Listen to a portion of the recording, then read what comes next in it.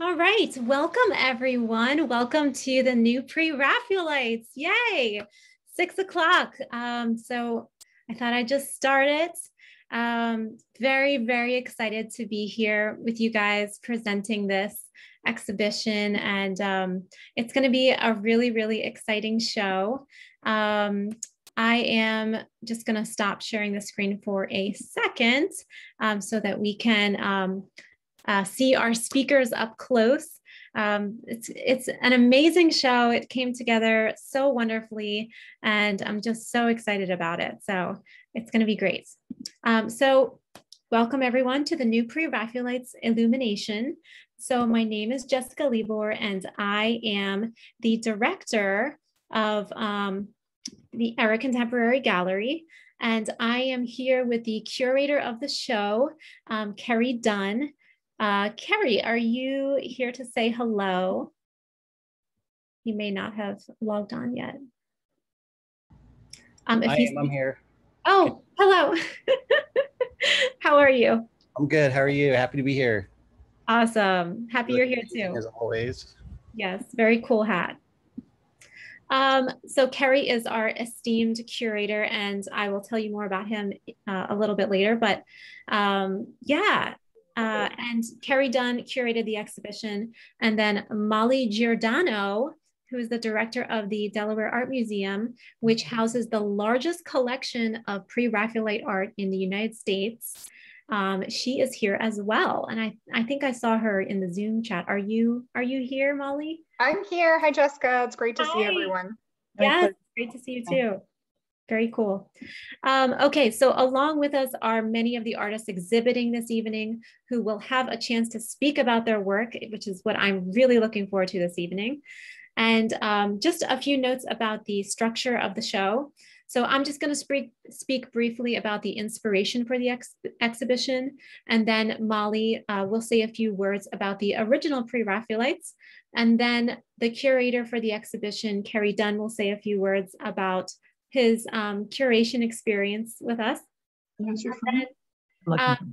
And then we will begin the virtual tour of the exhibition and have the artists speak about their work. Alayne, Sahar.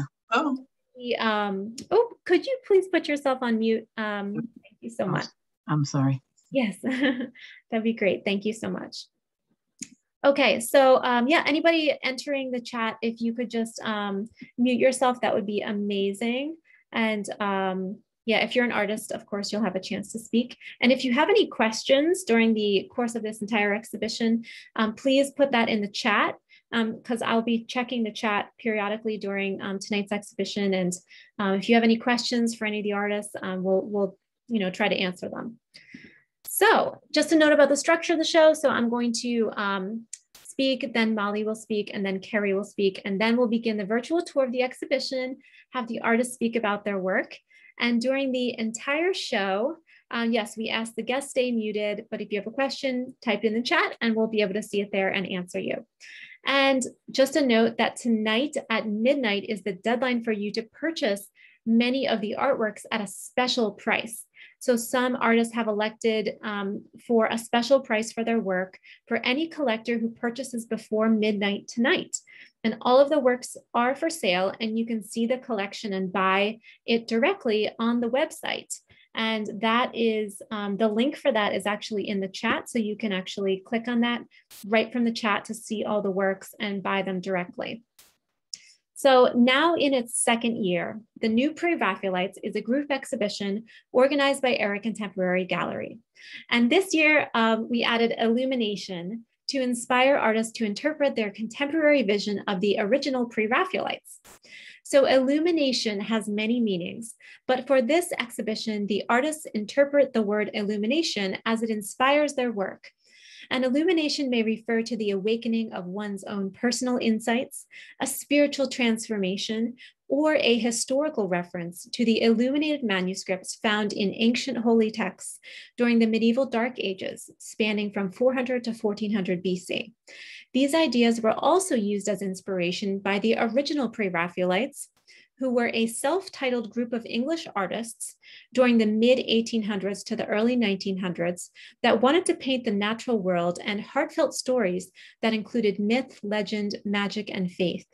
This is the second iteration of the new Pre-Raphaelites exhibitions hosted by Era Contemporary Gallery.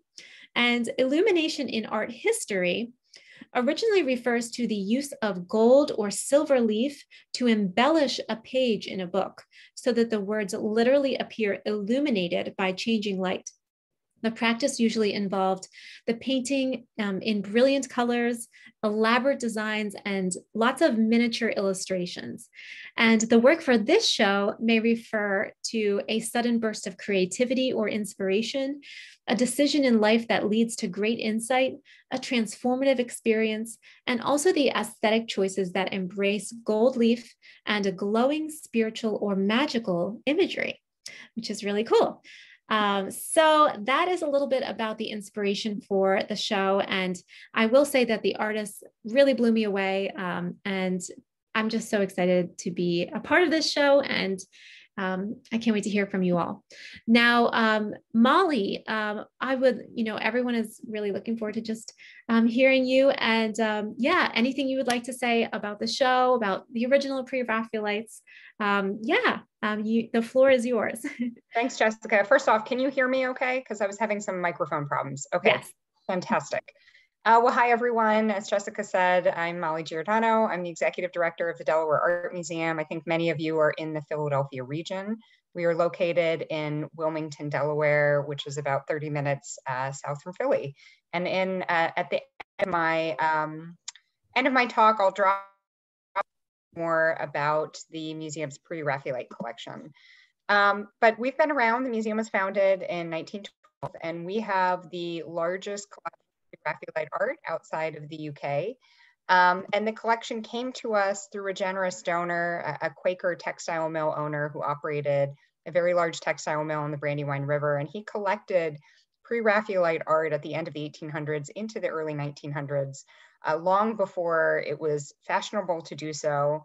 And he amassed a quite significant collection and then bequeathed the collection to us and the land to build our museum under the stipulation that we would forever house the Pre-Raphaelites as sort of the crown jewel collection of our museum.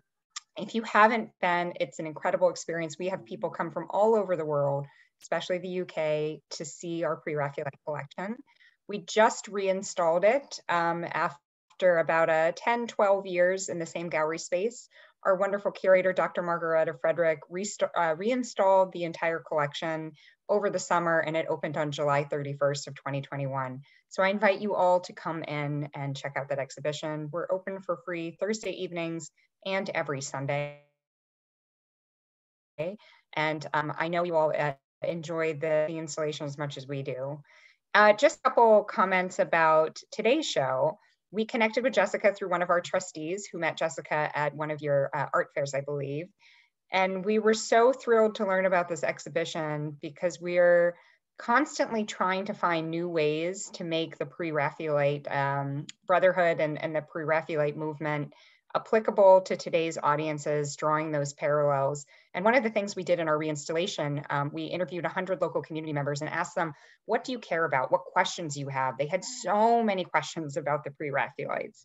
They wanted to know about the thematic subject nature. They wanted to know about the themes of morality. They wanted to understand why this group of artists in the mid-1800s tried to break away from the academy and what they were really trying to achieve.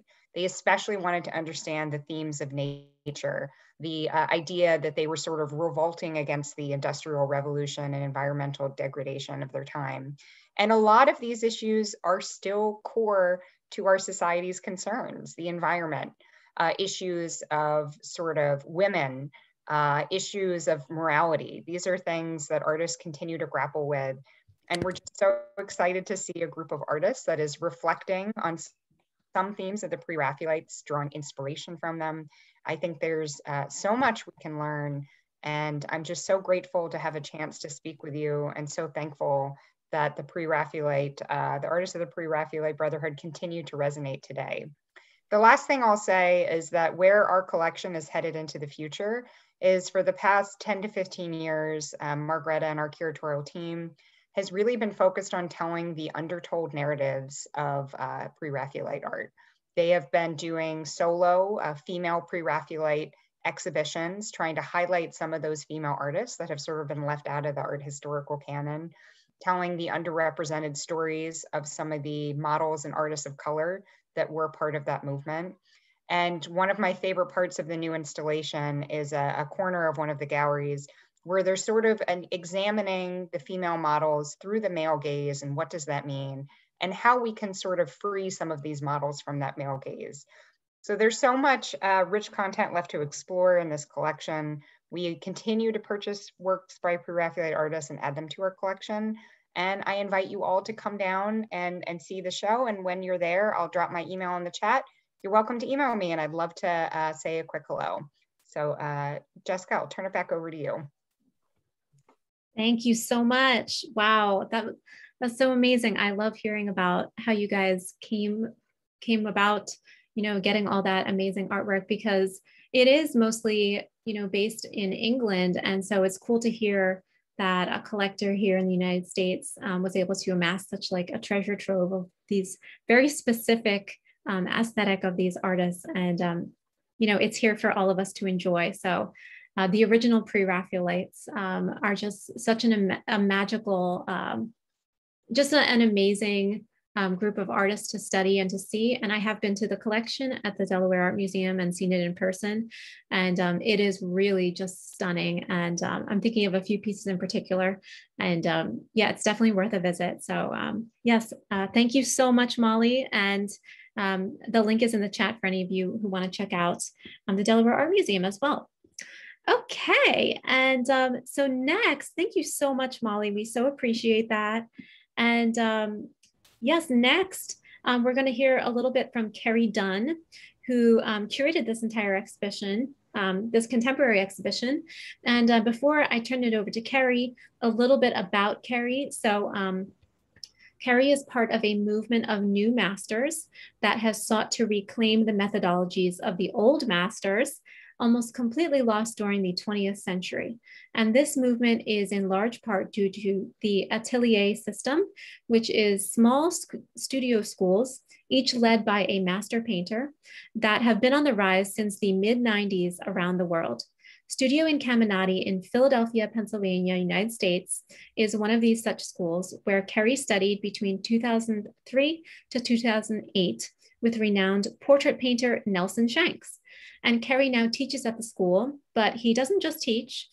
Kerry's work is firmly rooted in the academic traditions of painting from life as practiced by the old masters. Kerry feels most drawn to the art of portrait painting, where characters are cast on a stage and narrative is inevitable. And of course, the ever elusive challenge of creating a master work, which we are all after as artists, right? So that is Kerry Dunn, and Kerry has won many national prizes and international prizes as well. So we are just so grateful to have him here, involved in the show and you know, selecting the works from everything that was submitted. So Kerry, is there anything you would like to tell us about? Anything, you know, the Pre-Raphaelites, the process of curation, your thoughts about the show? Sure. Thank you for having me. Am I coming through okay? Yes. Okay. I'm in an Airbnb in Miami, so I have no idea. Well, so, I mean, Jessica and I have collaborated on a couple projects, and she asked if I would be interested in curating a show for her gallery. And of course, I said I would love to. She said, well, how about we do something on the Pre-Raphaelites, because that's something very near and dear to her heart. I said, yes, absolutely, let's do it.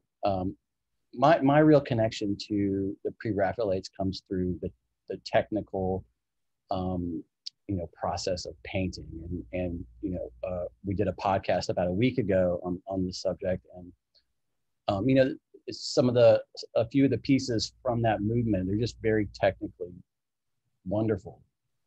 Mm-hmm. Ophelia, right, where she's like floating in the water, it comes to mind. So that's certainly like my connection to the movement. And then as this show sort of began to come together, I of course tried to educate myself on it a bit more. began learning more about it. And one thing I kind of dawned on me is that the Pre-Raphaelite aesthetic seems like a pretty enduring aesthetic. I think it's something that people still feel drawn to, you know, and I was trying to sort of pick it apart a little bit, you know, why that might be, but it's definitely a combination of, you know, certainly the beautiful imagery, sort of like this, you know, these stories and myths that kind of exist in the imagination.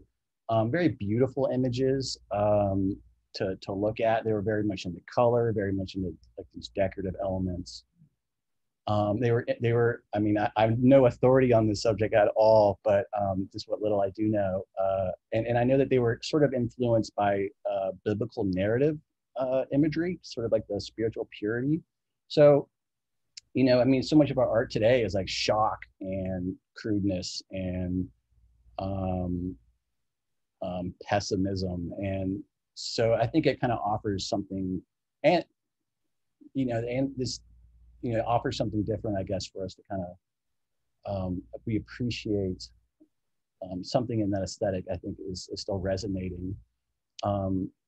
So, and it was kind of interesting also, just now talking about the male gaze, because it's true that there is a lot of imagery from this period that's kind of the male gaze. And I think that's very appropriate for this to come up during our time, you know, whereas during their time, it reflects, there's a subway going by my apartment.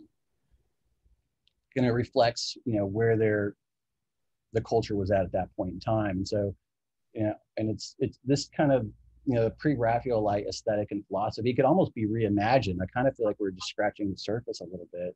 Mm-hmm. So that's just a few of my initial thoughts. And then the process, Jessica helped me out some with the process of sort of selecting imagery. And I had no idea what to expect. And I was very surprised right off the bat by the high quality of the work. And that part was great. So that just made it all a real pleasure to sort of pull it all together. It made it just, yeah, very pleasurable just because of the high quality. Mm-hmm. Amazing. Yes. Awesome. Thank you for your thoughts on that, Kerry. Sure. And yeah, it was great working on it with you. And it's interesting that you bring up the male gaze as well, because you're a man.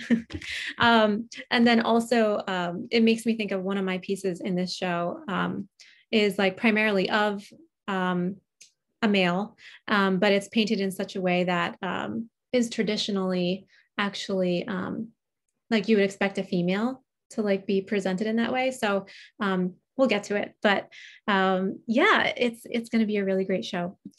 All right. So thank you so much, Kerry. That was awesome. And Kerry, you might be interjecting throughout as we kind of present all the work and the artists speak about their work. Kerry might add some thoughts to that. So thank you. I'd love to hear Molly's thoughts too, anytime she wants to jump in. Yes. Thank you. Yes, absolutely. And I do have to add, I have 2 kids under 5, and this is like bedtime, bath time. So I don't know how long I'll stay, but I'll stay as long as I can manage. Okay. Thank you, Molly. I appreciate that. All right, great. Well, then let's get to it. And I am going to launch the show. And we have some really cool technology here. I'm using virtual reality technology. It just takes a moment to load, and then we'll be able to dive in, and you can just pretend like you're in a real gallery. So here we go. The works are so good. It's good. This will be nice. Mm-hmm. All right.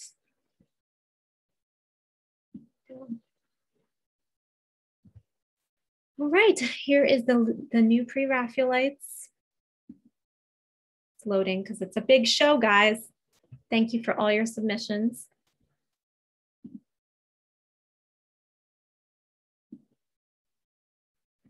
All right, so let's see here. First up, we have Adina Yoon. And Adina has these amazing duos of pieces. And this one, I believe, is Radiance or no, this one is Illumination. It's oil on panel 9 by 12 inches. So Adina, I saw you here. So yeah, the floor is yours. Awesome. Can you guys hear me? Yes. All right, thanks. Thanks, Jessica, for this great introduction. And it's great to meet everybody here on the show. I'll just get to it. I've written like a short excerpt behind like the thoughts and meanings to both of my pieces because I find it easier to convey my thoughts through writing. So this piece in particular, Illumination, represents to me like a new beginning and a fresh perspective on my art practice. Like the white phoenix rising from the ashes of old situations, this painting represents the rekindling of that initial spark and joy of creating. The volcanoes in the back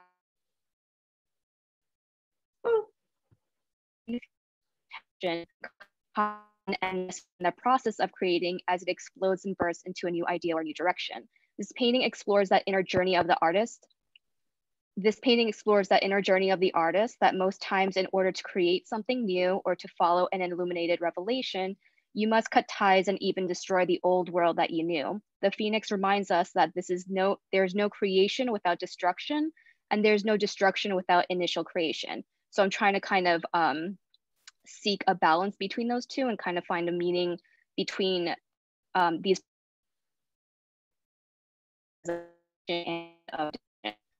this explores that and celebrates the dance of life and death and eventual rebirth of the creative process and the continual evolution of the artist herself, which is me. So that's also kind of like the meaning for the second piece, as well as these are both a pair. And I just really loved the symbology and mythology of the Phoenix. And that's something that I really relate to. And yeah.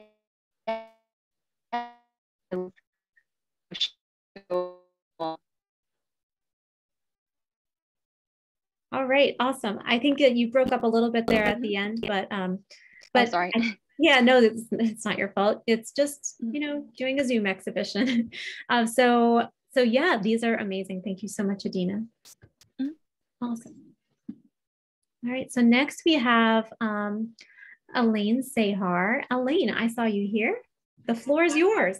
Hello, hello. Hi, everyone.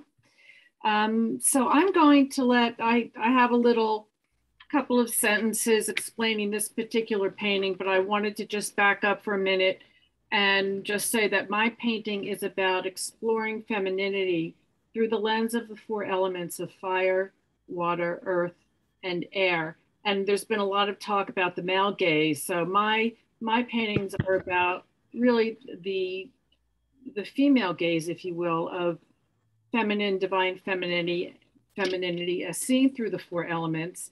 And I also like to sometimes incorporate a little symbolism of sacred geometry. And in this particular painting, I'm using the circle in the background. The title of the painting is called The Guiding Light. So I just wanted to take a minute and read a thought or two from a book on sacred geometry, talking about why I chose the symbolism of the circle.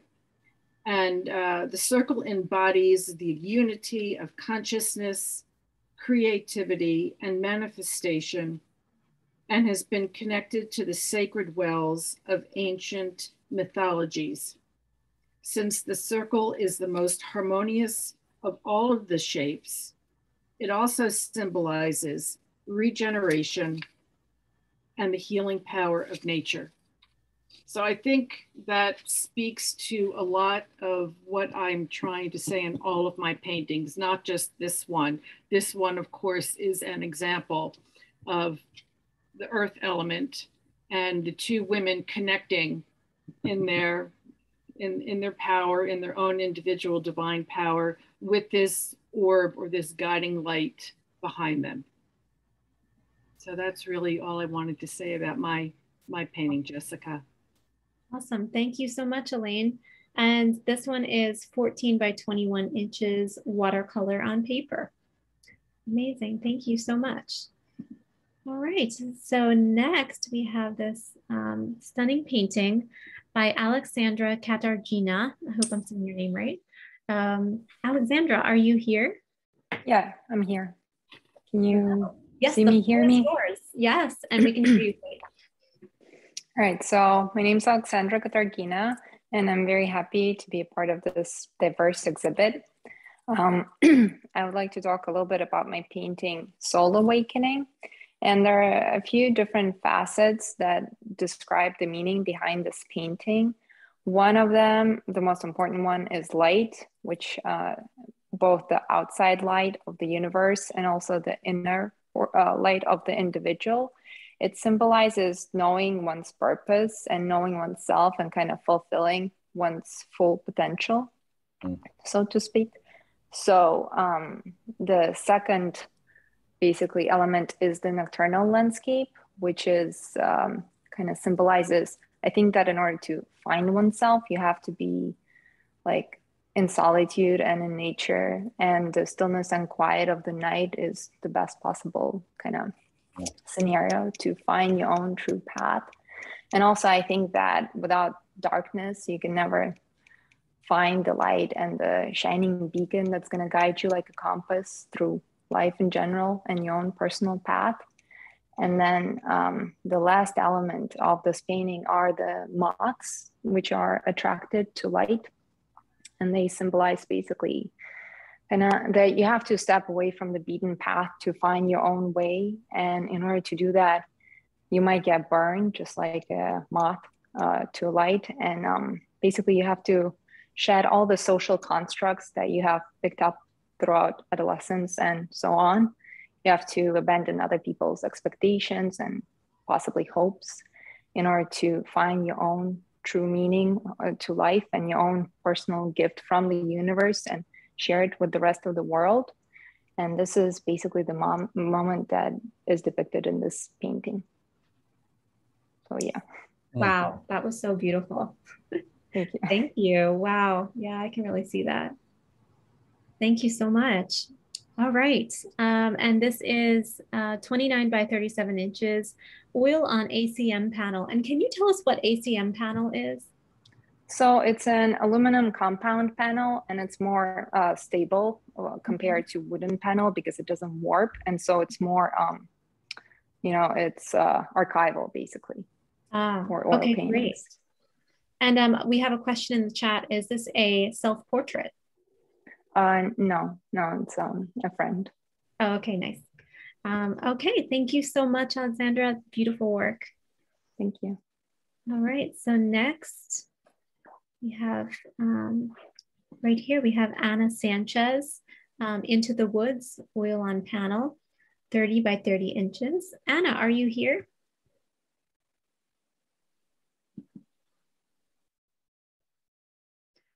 All right, well then I will read, I'm going to read out what she described this as. It's very beautiful what she described it as. Okay, so Into the Woods by Anna Sanchez is a unique work, 30 by 30 inches, oil on panel. And this piece, and this is her speaking, this piece is inspired by the very last minutes of the day as well as life. The woman is wearing a Victorian morning gown and is bathed in golden hour shine, about to disappear into the forest. I imagine life as a walk through the path of light. And I think the painting reflects that nostalgia you feel when the light of someone you love or your own is fading, though giving the soul one last sparkle before fading into night.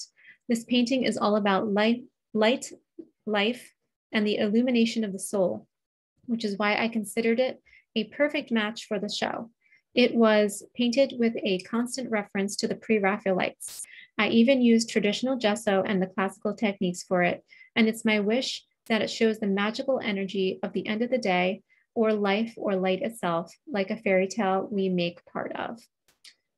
So that is the inspiration for Anna for this beautiful piece. All right, so next we have Ariane. Ariane Kamps, are you here? I see you. There we go. Hi, can you hear me? Yes, the floor is yours. Okay. So this piece, by the way, I'm a Canadian artist. I'm on the west coast of Canada. So unfortunately, I won't get to the Delaware Museum, but it sounds like a lovely show. So I began this piece as an experiment. At the time I painted it, I was learning some techniques from Ali Kavanaugh, who is a very unconventional watercolor artist. And so this was essentially an experiment. And so this is a watercolor on board, and it's very much like painting on glass. But this is a painting of my daughter. Her name is Clover, from a few years back. And there was always something about this piece that felt very familiar. And it actually wasn't until I started looking to apply to this show that I realized it reminded me of Rossetti's Lady Lilith. And she's brushing her long red hair. However, she looks a little gloomy, maybe a little grumpy. I don't know, maybe it was a Monday and she wasn't feeling into it. But I think that her posture sort of is contrasted with my daughter's posture, because she's very light. I felt like her spirit is illuminated almost with like a childlike wonder and innocence. And whereas Rossetti's Lady Lilith is, brushing her hair and looking very consternated almost. My daughter is flicking her hair in a careless sort of way. And I love the way the light was catching her hair in that moment, and just her levity felt very illuminated to me. And it was interesting realizing how deeply the Pre-Raphaelite paintings had permeated themselves into my mind, because I'd taken lots of pictures of my children, but this was the one I chose to paint. And I think it's because my mother always had Pre-Raphaelite paintings around my home as a child. And somewhere this painting was in my mind. So it's interesting how much art is on a subconscious level with you all the time. And that's really where this painting came from for me. Amazing. Thank you for sharing. Beautiful. And we have a couple comments. A Mona Lisa smile, beautiful, and reflects a child's evolving self-consciousness. Yes. So that's very cool. Love it. My sister just had a baby, and he's like a month old, and it's amazing, like watching him develop, like even day by day. So yeah, I love it. Very cool. Thank you. Thank you, Ariane. All right, so next we have Bryan Willette, the night caller. Bryan, are you here?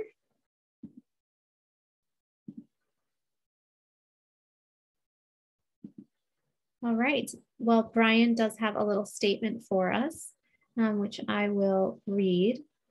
Okay, he said, this is called the night caller. It is 11 inches by 15 inches, and it's a ready to hang work. And in the words of the artist, his inspiration for this piece, stained glass is by its very nature illuminated. The Pre-Raphaelite artists such as Burne-Jones commonly use stained glass as a medium. So this is all hand-done stained glass. If you look on the website, you'll see it comes with like a chain to hang it. And so it's all ready to go. Yeah, the night color, very cool. All right, so next we have Benjamin Shamback, and Benjamin could not join us today, but these are his beautiful works. He has two works in the show. Benjamin has this to say about his first work. So Crystal Bowl is an original oil on copper framed piece by Benjamin Shamback and is 15 inches by 21 inches. And his inspiration for this piece, he says, this painting is about the interaction between the daylilies and the crystal. The deep details and the distortions of the crystal contain all the other elements of the painting, the bowl containing the light of the rest of the scene. So that is what he says about this piece. And the Pre-Raphaelites loved beautiful objects and flowers and just anything luscious like this. So it definitely ties in. And so this is the next piece by Benjamin, Cake with Striped Paper, oil on copper, 15 inches by 23 inches. And he says about this, a good painting can be simultaneously precious and disposable, searingly truthful, and a profound impossibility. I intend for my paintings to be all of these things. And yeah, so this is his other piece. Thank you, Benjamin. All right, so next we have two pieces by Brenda Robson. And Brenda, I did see you here, so yes, I see you. The floor is yours. You can tell us about the young King Midas. Okay, well, thank you, Jessica and Kerry. I'm so honored to be here. I have two narrative figurative paintings in the show, and both the models are students that we posed in art class at the Cambridge School of Dallas, which is a classical art school, or a classical school where I teach AP art. So I really love painting my students. They are just so wonderful. This is King Midas, which is a famous Greek myth that served as a cautionary tale about greed. And we all know that King Midas's greatest desire was to be rich and to be able to turn anything he touched into gold. But he's condemned to loneliness, and he pays a tragic price when he touches the one that he loves above all others, his daughter, and turns her into a gold statue. So I kind of wanted to capture the resignation in his eyes when he realizes he's become a slave to his own desires, and he lost the happiness that he took for granted. So he's going to be very lonely. Oh. You know what? I just noticed something about his hands. Are his hands meant to be gold?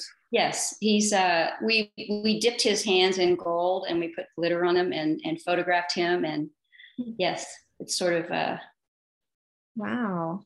I thought that you know, when I was like, you know, putting this show up, I thought it was more about like the illumination of light on him. But now that I'm looking at it here, like in the gallery, like, wait, his hands are like gold. Very cool. Well, he sort of cursed himself, so yeah. Right. Yeah. And okay. The second piece is young Medusa. And so we all know the story of Medusa. Her face was so hideous that the mere sight of her turned the viewer to stone. But the backstory that Medusa was actually so beautiful that she was bullied by her sisters. And so I tried to foreshadow a young Medusa bearing the burden of her beauty with a shadow, an actual shadow cast on her face as she holds the mirror. According to the myth, which you may not know, the sea god Poseidon took her against her will and impregnated her. And then the goddess Athena became so enraged that she cursed Medusa by making her face hideous and transformed her braids into coils. So these were, you know, narratives, and I love painting narratives like the Pre-Raphaelites. And yeah, that's my offering. Yeah, that's a very interesting story, that's for sure. Yeah, so a lot, you know, a lot of people love myths and fairy tales, but I think, yeah, so some of them are just, they're not so pleasant. And I think part of it is that's what kind of draws us to them, is like, there are some parallels to like real life, right? In some fairy tales and in some myths and legends. And it's like exaggerated, but we can see parallels. And this is just very interesting. Thank you for sharing. Thank you. And we were talking about the male gaze and the female gaze and all throughout this. And this is a particularly interesting story, I think, having to do with the male gaze and the female gaze. And yeah, really interesting. Thank you, Brenda. Awesome. All right, so next we have this lovely piece by Cecelia Cox. Are you here, Cecelia? All right, I don't think that she's here. I think she sent me an email saying she wouldn't put it. Can you hear me? Oh, yes, yes, I do. Yes, wonderful, good to see you. Okay, yes, tell us about your piece. Well, thank you. I'm so happy to be included in this wonderful exhibition. I'm in Lancaster, Pennsylvania. I'm looking forward to seeing the show at the Wilmington Museum. I paint mostly still life in oil from life, and I'm typically drawn to simpler compositions. And I like to contrast organic natural objects with the man-made. And I love to explore textures. My setups can sometimes take a few minutes to sometimes a couple of days. These cattails I saw on a morning walk just immediately attracted my eye. Autumn is probably my favorite season of the year. I find it kind of slightly melancholy and maybe a touch of mystical qualities to it. And I wanted to contrast the soft textures of the cattails with the reflective quality of the glass. The fluff was a lot of fun to paint. When I would go into my studio every morning, the fluff would be bigger. And it was fascinating to see, you know, in close-up, the transformation of the cattails as they were going dormant and releasing the seeds that were going to be new life in the next season. So. Awesome. Thank you so much, Cecelia. Yeah, this is such a beautiful piece. And I have a river by my house, and I walk down, and in the autumn, there's cattails everywhere. And I always they're fun to play with. And I always bring them back to my house too. Yeah. So thank you so much. Beautiful. Thank you. Yes. And I just want to read a little bit of what you wrote too, because I thought that was very beautiful. You said, I saw these cattails on my morning walk last October and immediately felt inspired to paint them. October is a month of transition with a hint of melancholy for the end of summer and the anticipation of a time for drawing inward. In the transition from solidity to fluffy seed, I observed an example of the magic of nature, of the mature plant reaching the end of its season of life, shedding what will be the source of new and spreading life, which I thought was really beautiful. Thank you, Cecelia. Thank you. Amazing. All right, so next we have this piece by Courtney Scheingraber. I hope I said your name right. Courtney, are you here?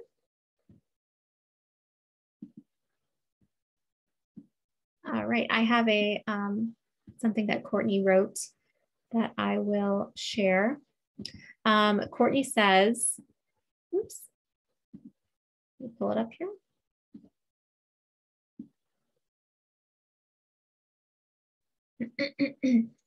I was most inspired. So this is a pen and ink on paper artwork that is unframed. It's 11 by 14. And Courtney says, I was most inspired by the current psychedelic revolution. According to Oxford Languages, illumination can refer not only to lighting or light, the art of illuminating a manuscript, clarification, but also spiritual or intellectual enlightenment. With more research being done on molecules like psilocybin, some have found their lives being illuminated by the various visions and messages brought forth in their consciousness. And that is through using psychedelic mushrooms. So we see psychedelics here, the mushrooms. Jump in for us a second. What'd you say? I might jump in for us a second on this one. Tell us, yes. So I remember when this one came up, when we were, Jessica and I were kind of, I was going through them and she was sort of there to assist if necessary. And we weren't, I loved this piece and we had a little discussion about it because we weren't sure if it fit the Pre-Raphaelite aesthetic. And I mean, the description, you can almost pull any, you can probably take any kind of work and pull a narrative out of it that would fit, right, into whatever kind of show you're trying to get into, but I suppose. But, I don't know, I thought that this kind of expanded the aesthetic of the entire show, because you could have a more narrow show where everything really looks a more narrow vision of Pre-Raphaelite. And I thought that this kind of expanded that and made it more contemporary, because I think it's great to try and bring Pre-Raphaelite philosophy, aesthetic into a more contemporary room. And so I thought this piece got into the show because I thought it was something different. I thought the quality was really good. It's kind of trippy, and, you know, it's a little bit different in that way, but you know, I appreciated the broader, you know, sort of stretching of the aesthetic. And so I was happy to see this piece get into the show. So. Absolutely. And also, like, the Pre-Raphaelites, their main thing was nature, and this is definitely about nature, that's for sure. So thank you, Kerry, and thank you, Courtney. All right, so going around the gallery here, the virtual gallery. All right, so we have Colleen Smith, and Colleen, I saw you here, so you can tell us about your work. I'm excited to hear. Hello. Yeah, so I'm really excited to be included in this exhibition. The Pre-Raphaelites are near and dear to my heart. When I was in school, I always had a Waterhouse book nearby. So definitely have been really inspired by them, like, throughout my whole career. You know, I started this painting during one of the many rainforest fires. And I was inspired by that, and also I was thinking about how everyone's obviously very concerned about everything's happening with climate change, but at the same time, we're also very complacent because we feel very helpless. And I work with myth a lot in my work. So I was thinking a lot about Daphne and Apollo, which is a myth I've always been really fascinated by, not only because, of course, she turns into a tree, but also why. The fact that she's running away from being pursued by Apollo. And so I wanted to take that and connect it to the climate crisis, and how she's kind of almost like frozen in paralysis as everything's kind of like consuming around her. And so, like, the fires, you know, are representative of Apollo. And yeah, and it's just like, I love just taking and being able to put environments together. And, you know, I've always been really inspired by the Pre-Raphaelites, especially with their gorgeous fabrics and their plant life. And so I, you know, just have been inspired by that throughout. Yeah, and even though this is a heavy subject matter, I think it's really interesting how you pulled the mythology into it, and also, like, how beautiful you made it. It's really, really beautiful and very thought-provoking too. So, Thank you. Yeah. Yeah, this is like a contemporary interpretation of some of those same themes. So yeah, very cool. Yeah, thank you. Appreciate it. All right. Oops. Wait, let me go back. Yes. All right, so this is Cornelia, Cornelia Hernes, and I don't believe Cornelia's here tonight, but I just want to check. Cornelia, are you here? All right, so Cornelia lives in another country, and I think it's like 3 in the morning there. So, but she does have something for me to read, which is lovely. Okay, so Cornelia Hernes, this is her Ophelia. And this is a unique oil on linen, 23 inches by 35 inches.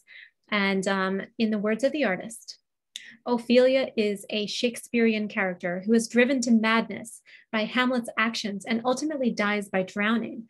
The archetypical tragedy of this Shakespearean drama has been depicted by many artists, including Waterhouse in Millais. In my depiction of Ophelia, she wanders in a shadowed forest and catches her balance on the branch of a tree.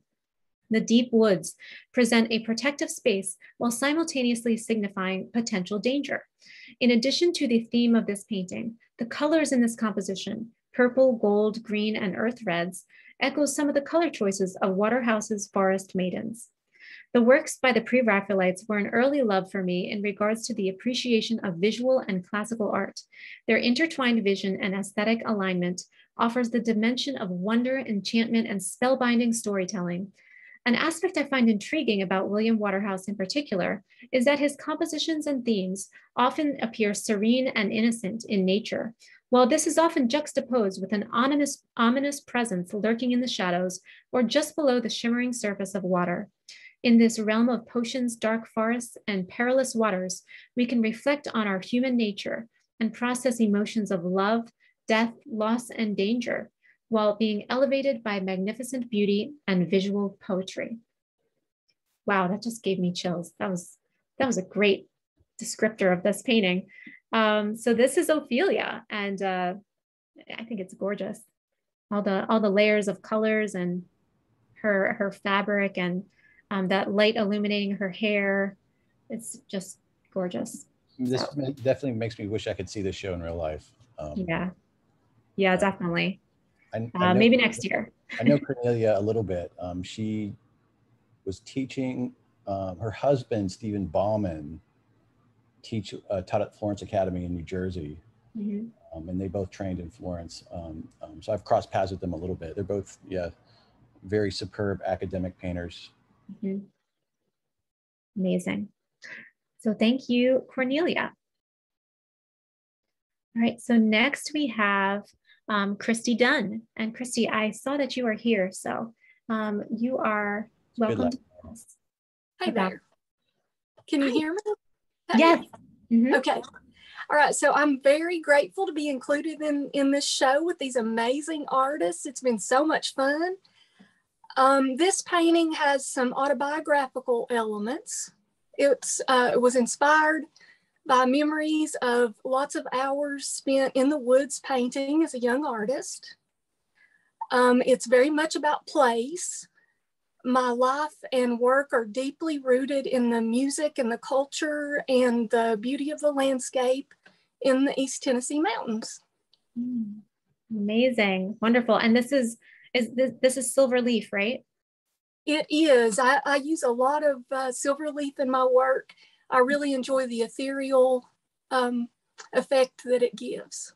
Mm-hmm. Yeah, definitely. And I love how it really changes, like wherever you walk around the painting, it like illuminates it in different aspects. So yeah, definitely a lot of Pre-Raphaelite elements here with and illumination too. The nature, the female figure, the illuminated aspect to it. So amazing. Thank you so much, Cristy. Thank you. All right. All right, so next we have two pieces by Danielle Rackowski. I'm going to show you the pieces first, and then I am going to play her. She has a video for us to play, actually, of her because she couldn't be here today. So, yeah, this is one. This is Golden by Danielle Rackowski. Golden and cyclical renewal were inspired by floral imagery found in classical still life paintings. By sourcing imagery from still life paintings and using her own textured images of floral and plant life, she creates digital fine arts images with imaginative and painterly aesthetics. By inserting herself into both images, she becomes a part of the still life and a botanical being. Yes, so this is Golden. And then this next one is cyclical renewal. And a lot of the Pre-Raphaelites did a lot of self-portraits. So this is very Pre-Raphaelite in that way, as well as just the aesthetic of it, all of the, painterly looking details in the floral surrounding the figure, again, the female figure. Especially this one, we chose this for one of the show images because, people think of Pre-Raphaelite and they think of like that red Titian hair. And, this just really seemed to encapsulate a lot of what we were trying to do with the show. And then also like illumination, the very golden light, we thought was just really, really amazing. Okay, so let me share this video, which I thought was lovely, the way that she talks about her work. I'll just take a second for it to load.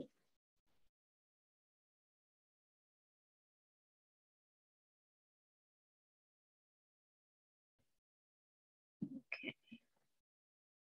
And I am going to stop the share for a second so that I can share her screen. Okay.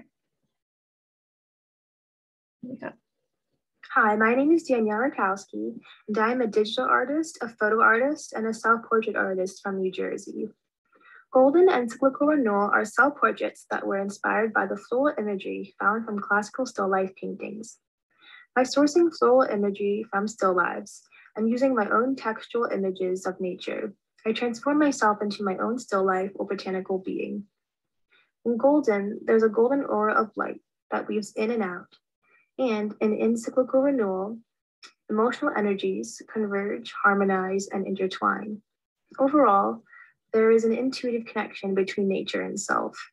The themes that I explore are related to stages of the healing process, where I learned spiritual harmony, growth, expansion, healing, resilience, enlightenment, and how to transform pain into empowerment. Complex and magical shades of personal and creative illumination create a contemplative and introspective gaze, which reflect and reveal the inner reality of the subject. Thank you for listening and for viewing my works. Yay, thank you so much, Danielle. That was amazing. Love her work. I wouldn't mind saying a word or two. Yes, say away. When these came up, I mean, you know, and we talked about this on the podcast last week a little bit, which is that this is the first show that I've, curated kind of on my own, I guess. I mean, I've done things in the past where, you know, you're one of a jury of 3 to give out an art prize and give out prizes. And that's an interesting experience because you always wonder in competitions, how did that piece get in, or why didn't my piece get in? And when you go through a process like that, it's interesting because you really see the other side. So curating the show along with Jessica has been a somewhat similar experience. And we talked about this in the podcast, which is that, you know, you look at the art through a different lens. Like usually you're going through life and you like, I like this, I don't like this, you know, this is okay, I love this. You kind of have your personal viewpoint, but when you're creating a show for a gallery, you look through the world, you look at art through a different lens. And I don't know if I would have, you know, this is photography, you know, I'm a painter, you know, so I think a Pre-Raphaelite is paintings, you know, but of course, you know, we can easily, I think, in today's day, you know, branch out of just that one particular medium. I don't know if I would have really looked at these photographs. I would have looked at them and been like, oh yeah, you know, like that's cool. You know, it's a digital photograph that's been manipulated in my regular life, but looking at it through as a curator for a gallery, and these came across, I don't know, I saw them with a new lens and I was really kind of blown away by these pieces by Danielle. And I just thought that they were very unique and very beautiful to look at. And I was surprised at how much I liked them. So, you know, and I think the aesthetic, you know, certainly seems to fit in with the Pre-Raphaelite kind of philosophy. Yeah, I don't know. I just want to share that. Thanks, Kerry. And thank you so much, Danielle. Beautiful work. All right. So next we have Fred Wessel. Fred is not able to be here with us tonight, but Fred is he's an amazing painter. He paints in egg tempera, which is very difficult. I've tried it and it is very difficult if anyone's ever tried it, but he is a master at what he does. And so yes, this is called Megan by Fred Wessel. It's an original egg tempera and gold leaf on panel piece. It's 21 inches by 25 inches, and it includes the frame. And in the words of Fred, his inspiration for the piece, Megan was created during a 3-month residency in Cortona, Italy. Yes, he was thrilled to be surrounded and inspired by the works of his Italian Renaissance heroes, who were also the heroes of the Pre-Raphaelite painters. Megan's costume was borrowed from a local Cortonese who dons it yearly for the Archidado, a wonderful medieval festival performed in beautiful, authentic garb. The painting was made during harvest and celebrates the beauty of the model Megan, the richness of her own gown, and the abundance of the Cortona harvest. It is painted in egg tempera using the techniques documented by Senini, a 14th century painter and writer in his book, Il Libro dell'Arte. The background is 23 karat gold leaf. So Fred is really immersed in the craft of his work. It's really technically amazing. And so we're so excited to have Fred's work here with us. So yeah, this is Megan. Thank you, Fred. All right, so next, we have a very interesting piece by Alana Ellis called The Mirror. And Alana, are you here today? I am here. Yay! I'm here. Yes, yes, tell us about your work. Great, thank you. Also, thank you so much. I'm so grateful to be a part of this. Yeah, so this painting, I was looking at a Titian painting on vanity, and there's a whole theme of paintings where you have women holding mirrors, and they usually signify vanity. And I was really intrigued. I was like, well, they usually only reflect rooms. And I was really intrigued by the possibility of having the mirror reflect an entire scene and having a sort of like, you know, I guess painting in a painting effect. So that was the genesis of this painting. And as far as the relation to the show, I've been very interested in trying to illuminate images that come from the unconscious and paint them, and sort of the seeds, I guess I would be the seeds of new myths, and seeing how that they arise in the unconscious, how they arise in a modern person, how they reflect a modern person, and use those older beautiful imagery that I'm so inspired by, that the Pre-Raphaelites were so inspired by, that the old masters that the Pre-Raphaelites were inspired by, and a whole chain of inspiration down history. So that's the genesis of the painting. Yeah, amazing, beautiful. You're probably gonna hate me for this, but it reminds me of if you've ever seen It's a Wonderful Life, where he tells her, I'm gonna lasso the moon. Yeah, it's just I think it's because is that a moon up there that they're kind of. Oh my God, I never made that connection. Oh my God. I actually love that. That's a completely different interpretation that I didn't have, but I love that movie. Yeah. So that's fascinating. That's the thing that I really love. I love trying to find images, but then seeing how they speak to different people. Mm-hmm. Yeah, that's immediately what I thought of. I'm gonna lasso you the moon. So I love that. I love that interpretation. That's awesome. Okay, amazing. So this is 16 by 20 oil on panel. Thank you so much, Ilana. Beautiful work. And I love the idea of the subconscious and kind of like illuminating that, because I think it's really fascinating. So awesome. Okay, next are my pieces, actually. So yeah, these are my pieces here. This is the first one. This is the one that I was speaking of. You know, at the beginning when we were talking about the male gaze, the female gaze. And in this one, you know, there's a figure kind of languidly lounging, holding a fruit, and looking very inviting. And, you know, typically you see like women painted like this. And I wanted to kind of like paint a man like this. And so this is a painting that I did. And in this piece, this is called April. And it is oil paint with genuine silver leaf on a 10 by 12 cradle panel.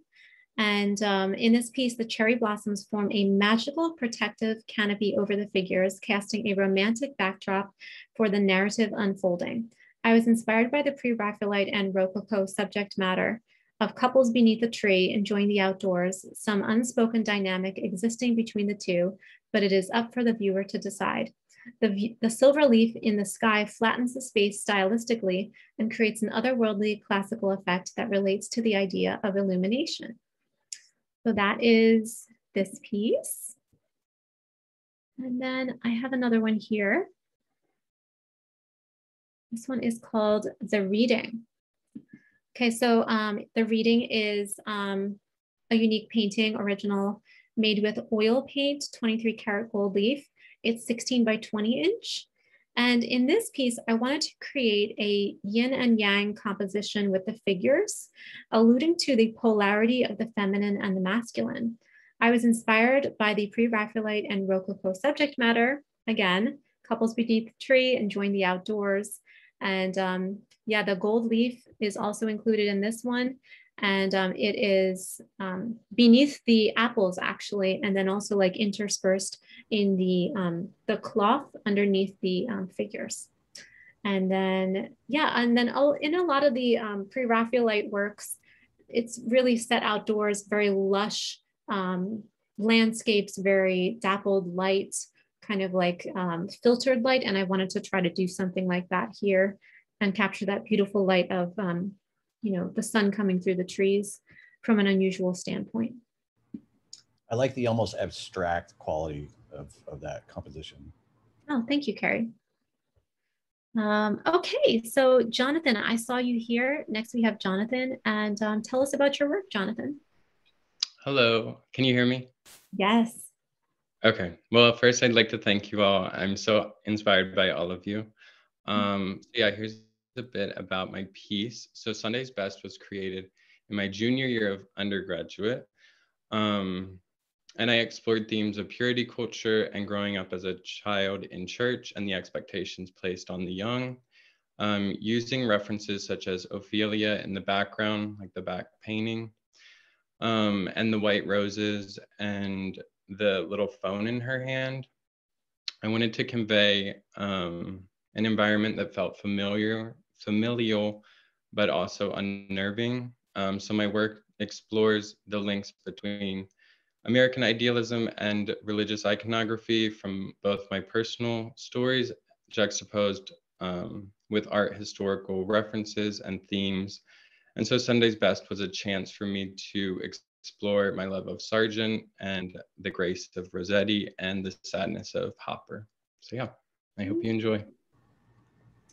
Wow, I can really see influences of all that in your piece now that you mention it. So that's really cool hearing, you know, each artist as they tell us about their work, because, you know, you can infer things when you look at a piece, but it's always fascinating hearing from the artist their intentions and, you know, who they're kind of looking at as they're creating their pieces, because we all are influenced by something. So very cool. Thank you so much, Jonathan. Yeah. I think the composition in this painting is what really helps it to stand out. I think that's what Jessica and I both kind of responded to. There's just something about the way she's centered. She's looking directly at you. The design of the dress. You know, I hadn't even noticed that was a painting, that the painting of Ophelia in the background until you mentioned it just now. Yeah, the composition is really strong. And then, like, you know, it does have a very wholesome quality. And I didn't even know she had a phone. I didn't realize that until now. And the fact that her knee is sticking out gives it a slight sensual hint of something, which I didn't think about until I was just looking at it now, which I don't know if that was the intention or not, but that's kind of what I think about slightly. And then, yeah, I don't know, very, very strong composition. Yeah. Thank you. Sure. Yeah, beautiful. All right, so next we have Julianne Jonker, and Julianne was in last year's as well. So Julianne, I see you here. So tell us about this piece. All right, you can hear me okay? Yes. All right, well, thank you to both of you for including me in the exhibition. Again, I was so happy because when I saw you at the Sotheby's exhibition, you didn't know if you were going to do this. So I hope that I pushed you a little bit to do another Pre-Raphaelite. It's awesome that you're doing this. My painting here is on gold leaf. There's a little bit of encaustic wax and cold wax and oils on the gold leaf. And the subject matter, Lady Godiva and the Black Knight. My model is another artist, and we wanted to do this for years. We talked about having her be Lady Godiva. That's her real hair. And we finally found this Frisian, gorgeous horse. We were both in love with the horse. And I almost named it What Blonde, because he thinks he is so cool that it's almost like he was really the subject, not her, but it's not supposed to be funny, so I didn't name it that. But that's kind of what you see in his face, like he just knows he is the stud. Story of Lady Godiva, like the Pre-Raphaelites, it has a subtle political story. We all know that she drove through the city naked, but the reason she did it was her husband was going to impose these exorbitant taxes on the people. And he said, until you ride through the city naked on a horse, you're not going to change my mind. And that's why she did it in the legend. And the Pre-Raphaelites sometimes had political messages in there. So between her beauty, the horse, the gold leaf, and the story, I felt like it fit the Pre-Raphaelite. Oh, definitely. Absolutely. Yeah. Love Lady Godiva. All the images of Lady Godiva. Love it. Yeah. Beautiful, beautiful painting. Awesome. Thank you so much, Julianne. Gorgeous. All right. So next we have Kathleen Carr. Are you here, Kathleen?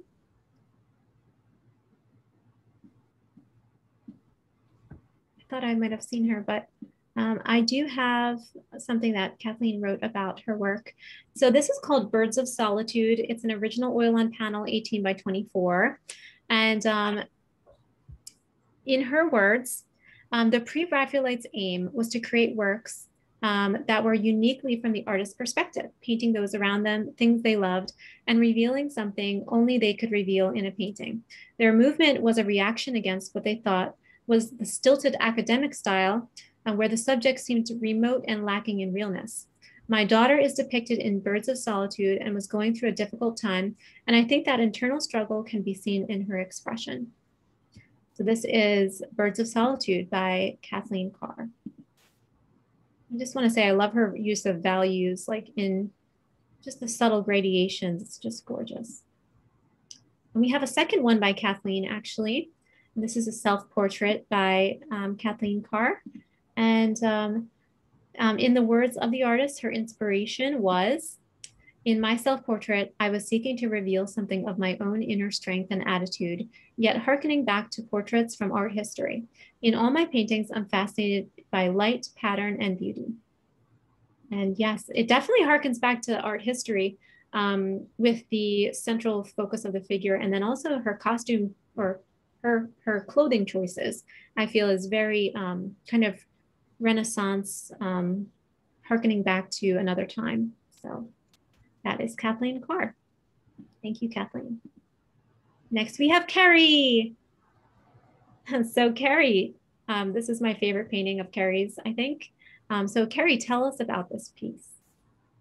Sure. I forgot that I was going to have to speak about these paintings. You know, I often don't know what my paintings are going to eventually be about when I start them. Sometimes I do, sometimes I have an idea, but often I don't have a specific idea. I just might have an image, or I might have some sort of technical thing I want to try and just see what happens. I'm a very crafts oriented, I think, painter. So I did a series of paintings where I just wanted to do, you know, during the pandemic, and, you know, started working from photographs a lot more heavily than I had ever in the past. And I wanted to just explore the palette knife as a painting tool, because the palette knife is a very crude instrument. And there's something about a crude instrument, you know, Francis Bacon talked about it. It'd be easy. It was better. He could get a likeness by painting with a mop better than like a fine paintbrush, because the paintbrush, now I can't remember exactly how he put it, but you know, there's something in the abstractedness or the unconscious, you know, putting something down, it taps into something else, rather than when you're always in full control, you tend to almost lose something. I don't know. I could definitely word that a lot better. But you know, I like the abstract. I'm a big fan of abstract expressionism, and so the palette knife for me is a way to not be so finessing and so in control, and to be excited every time you put paint down, because you don't always know what's going to happen. So it's continually the happy accident from start to finish, and then trying to control it. And when I'm painting with a palette knife, I tend to get much more jewel-like colors. Everything's more raw. And I think this was the first one in that series. It's actually a copy of an old master painting. And the flesh tones, the colors are kind of scintillating, and it almost has, if anything in relationship, if it does have anything in relationship to the Pre-Raphaelites, it's definitely the color, the jewel-like color, maybe a little bit of the style of the dress, of the clothing, and definitely some of that classical, being that it's a copy of an old master painting. And then as I work it, usually for me, the idea tends to reveal itself to me somewhere in the middle of the process. So I just like the coyness of this particular character. There's definitely something a little bit sly. And so it's really a character study as well, I would say. So. Yeah, awesome. Yeah, I love it. I love the colors. I love the values. I love that brilliant little eye that you see, like just a slit of that color. Yeah, it's really great. And the delicacy of the hand. It's amazing that you did all this with a palette knife, but yeah, great job. And then we have a second one by Kerry. We Rise. Yeah, so this painting, I did a series of paintings, and I actually did them all with a lot of them with palette knife, not all of them, but many of them. When I was working from these old black and white photographs, a lot of them are mugshots from like the 1920s, when photography was first being used. And so this is I have a whole kind of series of different paint. I love the characters of those old mugshots.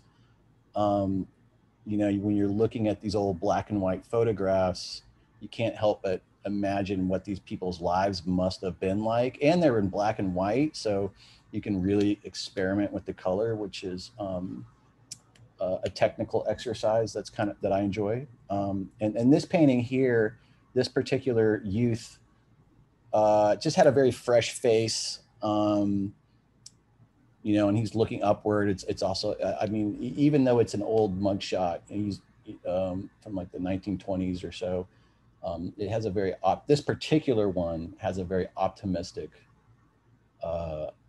quality about it. And so, yeah. And we were thinking that like the illumination with like the yellow color and like that feeling of optimism, it kind of relates to the show in that way. So. Great, thank you, Kerry. You're welcome. All right, so our next piece is by Leah Mitchell. Leah, are you here? Yes, I'm here. Awesome, hello. Thank you so much for being part of the show. Thank you for having me. This was a very exciting show idea for me. I've been working with medieval imagery and been inspired by the Pre-Raphaelites for quite some time. So it was sort of this serendipitous coming together of these two loves of mine.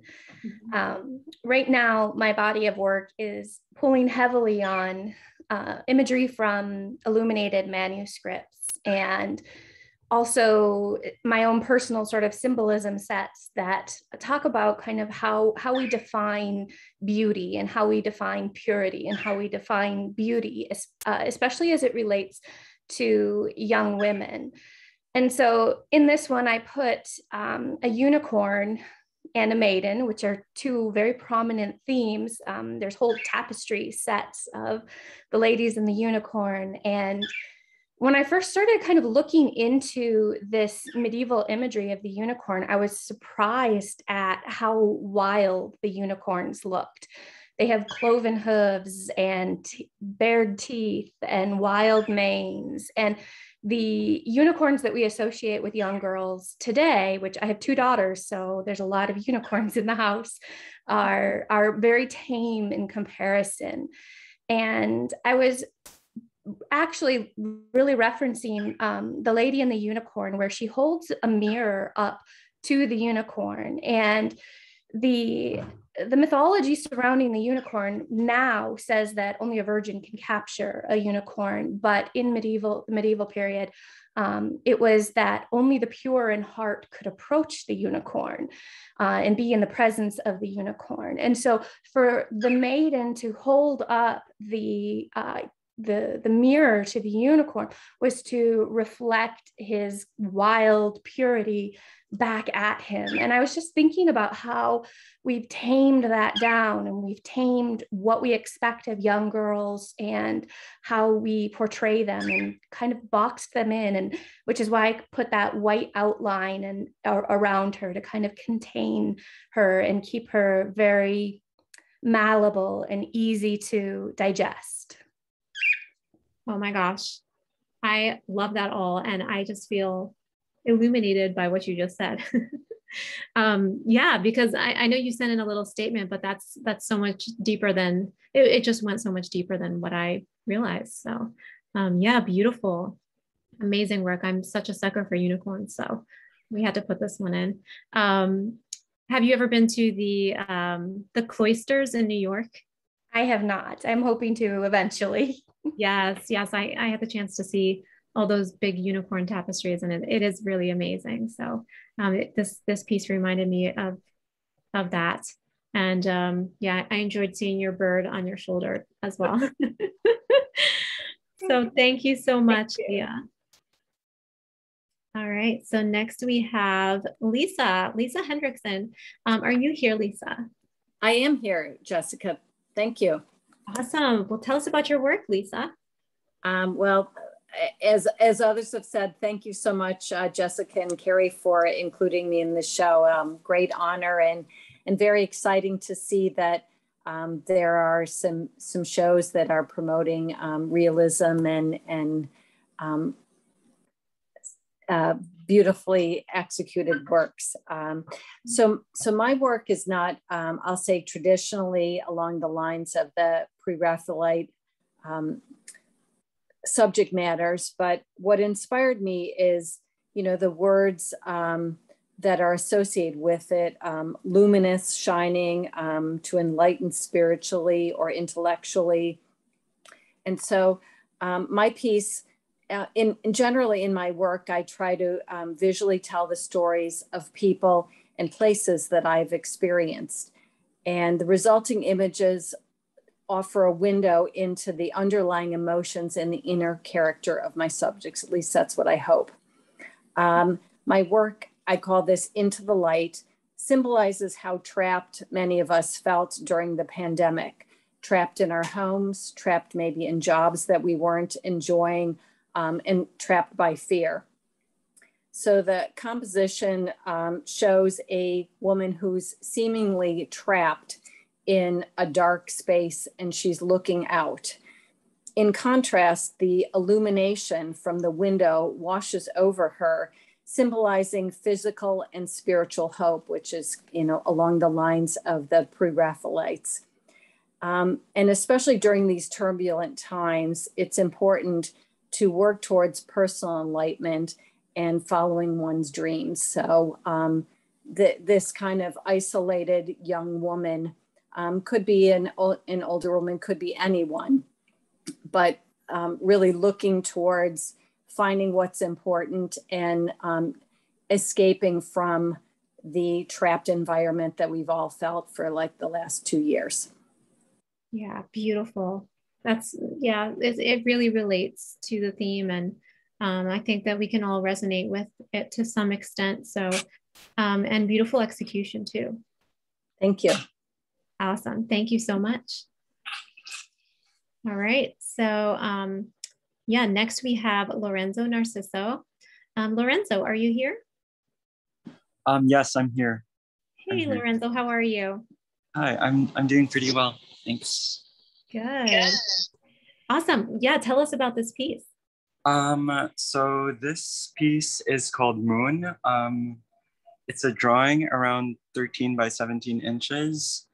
And yeah, I think I spoke a lot about what it meant, but the gist of it is really that it really talks more about the symbol of the moon and how it's more about how exploring the subconscious and kind of like the wisdom that we have that is kind of like buried beneath our egos. And I think it's a pretty, I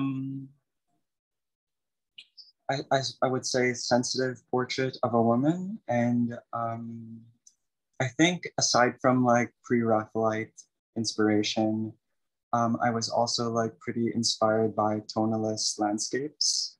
Mm. So if you really zoom in, and actually, I wish you guys could see it in person, I paid a lot of attention to the simple background of it in the distance.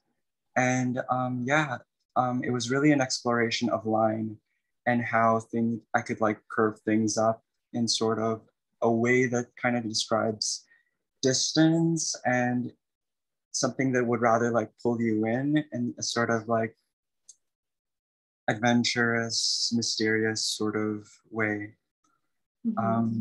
My favorite part of this is actually, aside from the rendering of her portrait, is actually the reflection of the moon. I just found it like a really fun, interesting design element for this piece. Amazing. Yes, I love this piece. Yeah, I can definitely see the tonalist influences, and I love like the compressed values in this piece. It just makes it very like calming to look at. And yeah, her eyes, I would say that I would describe this piece as evocative. It's like you want to know more, and it definitely pulls you in. And there's definitely like kind of a somber, peaceful feeling to it. Yeah, if I was gonna put like a song to it, it would be Claire de Lune.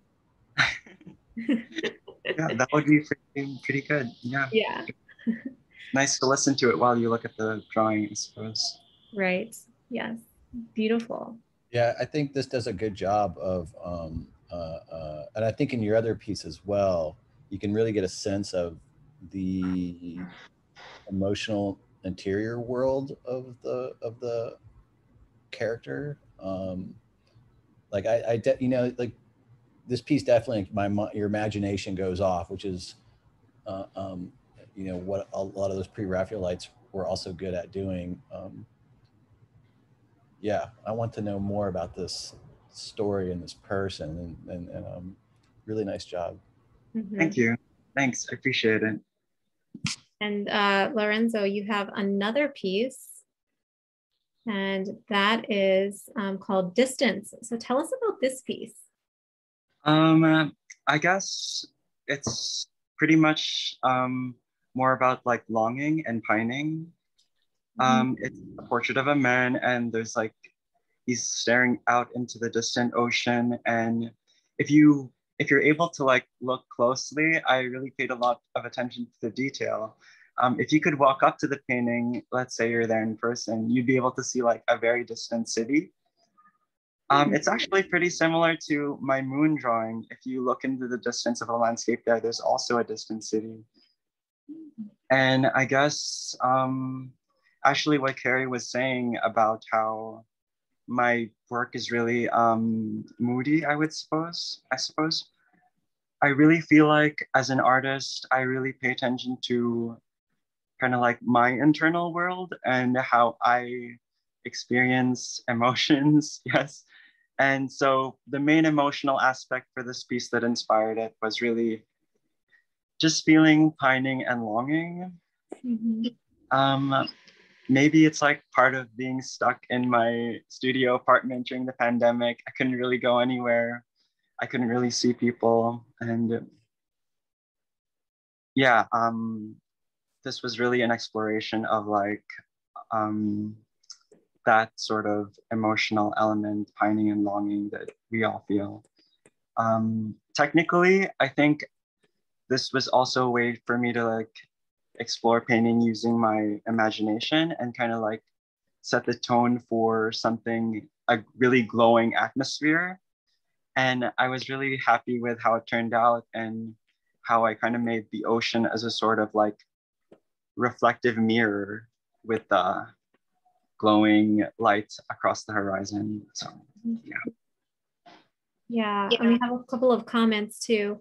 Lorenzo, I love it. Intriguing, love this, excellent work, feeling all the emotions. Thank you. Thank you so much. Yeah, beautiful. All right, so now we have Louis Alvarez Vore. Did I say that right?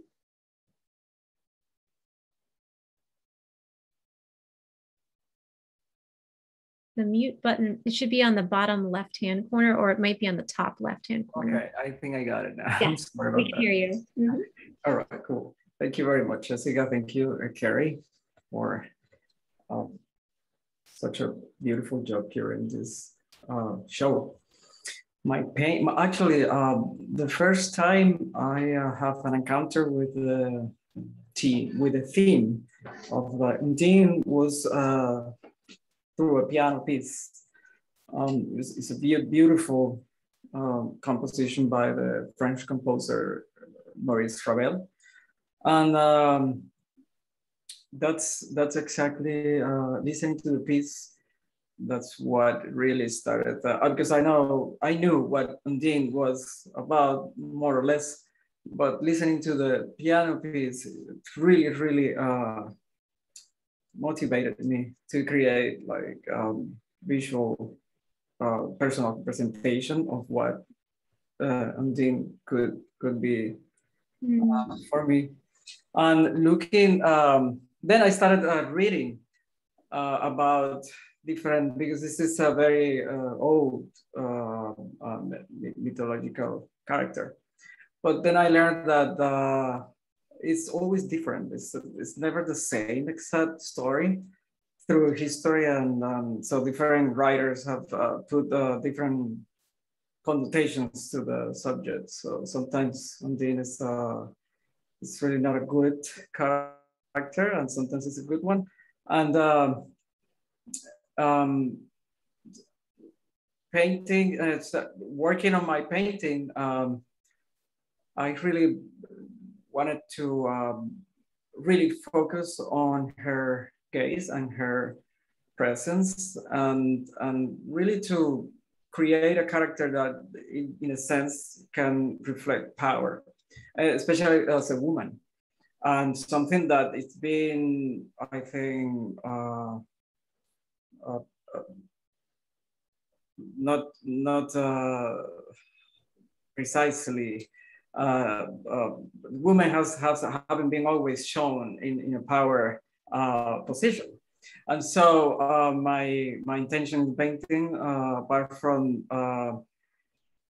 being taken from the mythology, which is a quite powerful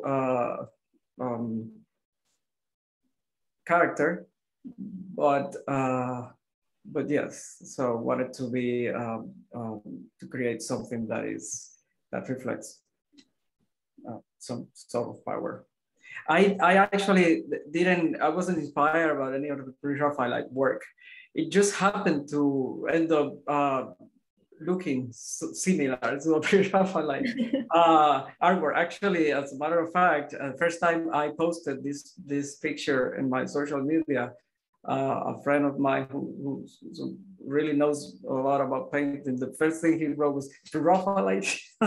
And so I guess there's something that somehow was channeling the... Yeah, oh, definitely. I mean, I definitely think of like Rossetti's huge, because this is a big painting too, huge paintings of like these like really powerful women with like red hair, like just overpowering everything. And yeah, it's a very striking piece, and I love her her expression, and the composition of her garb is really interesting. And yeah, very, very interesting shapes, and yeah, love this piece. Yeah, gorgeous. Thank you so much. Yeah, what a gorgeous composition. Oh my gosh. Thank you, Kerry. All right, so next we have Morgan Dummett. And Morgan was not able to be here today, but I do have something very beautiful that he wrote about this absolutely mind-blowing sculpture, which I was just amazed by, that somebody today was able to make this by hand. So, so this is called Caryatid, and this is an original hand-sculpted gilt, bronze, and marble sculpture, 47 inches tall, 23 inches wide, and 14 inches in dimension.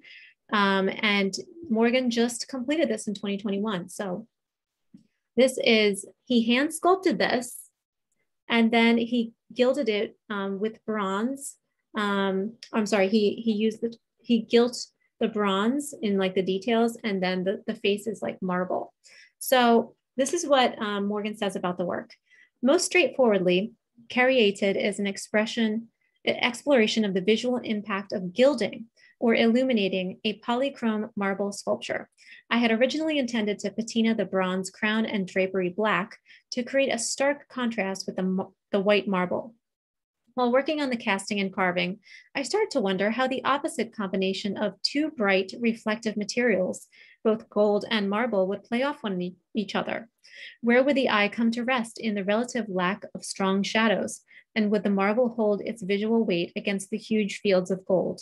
I took the leap, and I'm pleased with the result aesthetically and because of how the materiality influences the content.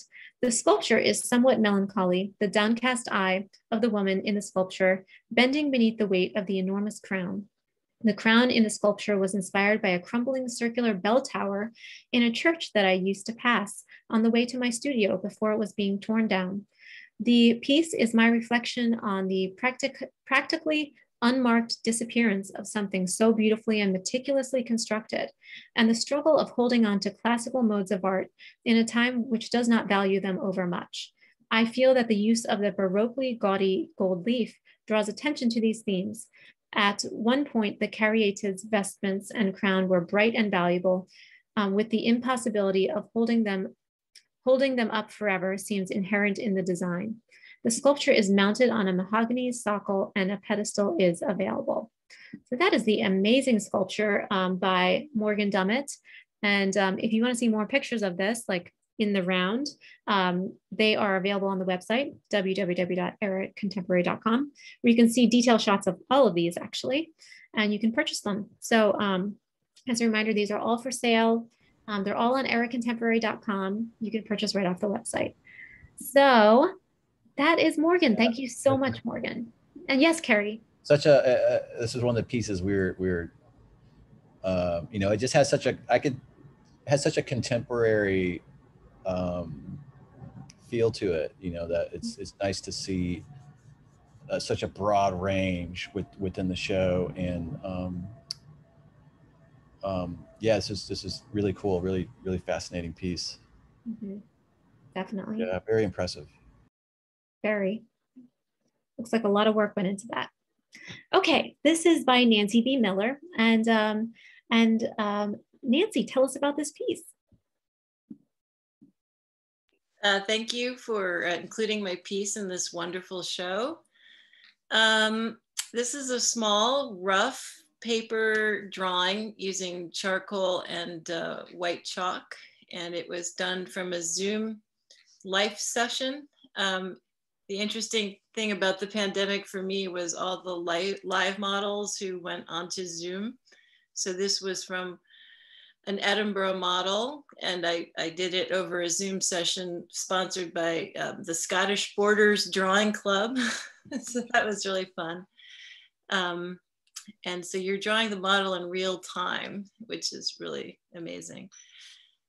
So even though it was very quick, it was only maybe a 5-minute pose. I just thought there was something about this model. I love this model. I've drawn her many times since. Her name is Zan, and she's from Edinburgh, Scotland, and she's a terrific model. There's something about her that I find very evocative.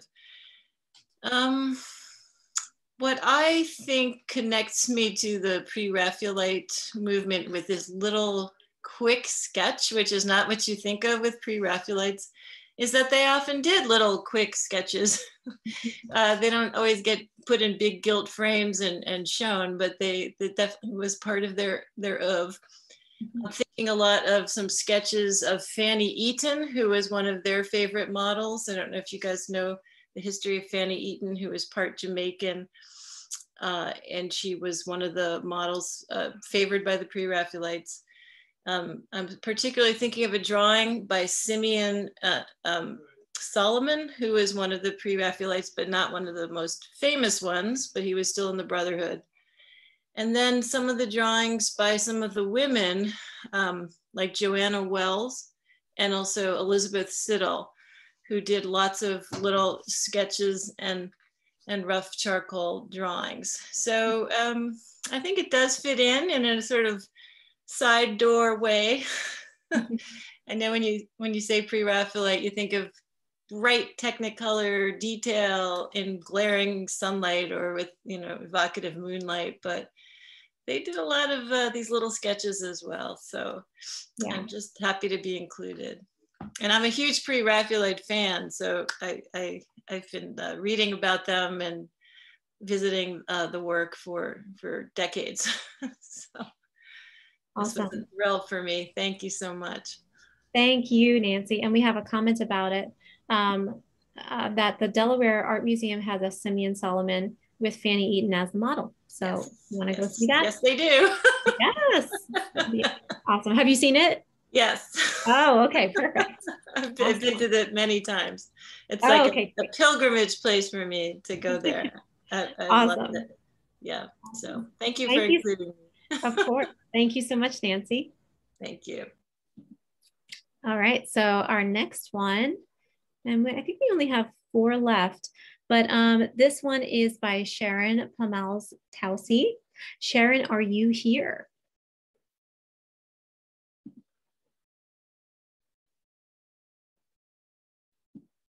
Okay, well, Sharon did give me something to read here. And let me just go to that here.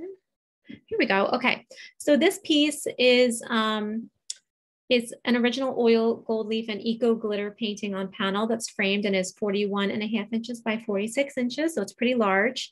And this is what Sharon says about her inspiration for the piece. This piece was inspired by watching my daughter in a moment of introspection, removed from the distractions of the internet, contemplating the wonders of the ocean during a visit to the Monterey Bay Aquarium. The light coming from the aquarium illuminates her face, the gold leaf and eco glitter adding a wonderful light to the painting. And yeah, I thought this was just a very unique painting. The brilliance of the colors is certainly very Pre-Raphaelite, as is the nature. I think it's a really unique and fresh, take on that because of the underwater colors. And also the Pre-Raphaelites were so invested in like being present in nature. And I think this really captures like a moment where, nature is so captivating that we put away other distractions. So this is a beautiful piece by Sharon. And it's like a contemporary interpretation of those ideas. Exactly. Yes, she's putting her phone away, like we all need to. Okay, so thank you, Sharon. So next we have one by Victoria Corasaros. I'm sorry. Hello, Victoria. How are you? Hi, I'm fine. It's a Greek last name, so don't worry about it. It's very okay. No problem. Well, first, I want to say thank you to you and to Kerry for including me. At first, when I saw the theme of the show, I wasn't sure my work would fit in.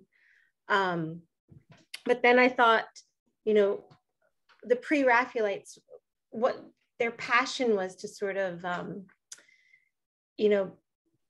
highlight the art and the legends and the myths of a previous time. For them, they were really sort of spotlighting the tales of the Middle Ages and sort of the simplicity of the design and the decorative elements from the Middle Age, Pre-Raphael time. So for me, I'm a couple centuries off, but I feel a kinship with them because I my work is, what I want to do is to highlight work of the past as well, but for mine is for the Rococo era. And this particular painting starts with a Boucher as a reference. It's from a much bigger painting. It's Vulcan presenting Venus with arms for Aeneas. And I always use historical elements as my starting point. And then I try to sort of take them out of context and use part of it to sort of evoke the 18th century feel, but still sort of modernize it in a way. So for this particular one, I just used Venus and one of her maidens, and then used the colors to sort of, I don't know, sort of evoke that era. Awesome. And I love your the look of your work is very interesting too. Do you use a lot of different layers to like kind of go over top of the colors? I do. In fact, and I usually paint over lots of other paintings that I don't like. So you have lots. And what I tend to do is start more literal. You know, like more, I start as a copy and then it evolves on its own. So you can see some of the blue that's pulling out in the background. That's from previous paintings, and then also looking at the original reference. But by toning it down with the pink around it, the blue sort of pops out on its own and becomes a different design element. So yeah, I like to use the paint to sort of tell its own story and have it evolve. Amazing. That makes sense. Yeah, great, awesome. Yeah, I love how you're taking something older and making it contemporary. And yeah, I think that a lot of the themes are very similar, like the you know, the figures, the figurative aspects, and the way that you're using decorative elements, and you know, the myths and legends. I think it's really great. So beautiful work. Thank you. All right, so this is Zara Khan. Zara, are you here?